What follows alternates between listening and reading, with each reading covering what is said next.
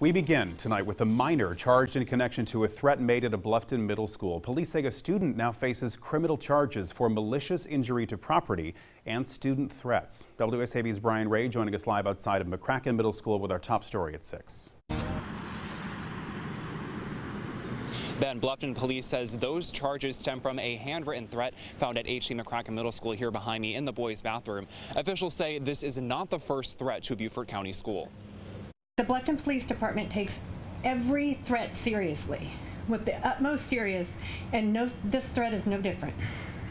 Chief Stephanie Price with Bluffton PD says the department detained the minor, who will be processed through family court. Police aren't releasing any more information about the person because they're a minor. Meanwhile, Price says the department continues to investigate another threat at Bluffton Middle School. There have been other threats along the same lines throughout Beaufort County. Parents I spoke with say it's a scary and confusing situation, some choosing to keep their kids home because of the threat. But Superintendent Frank Rodriguez wants to assure parents that safety is a top priority for the district. This is such an important matter we take very, very seriously, because our schools are a place for learning and a place where safety is important, and we take that very, very seriously. Chief Price says the increased police presence seen on Friday will continue in the coming days, along with armed security contracted by the district. School is a place of learning. It should be a place of safety. We owe it to our community and our students to provide that place of safety for them. Additional security will be in place until the threat or the perceived threat comes to a conclusion.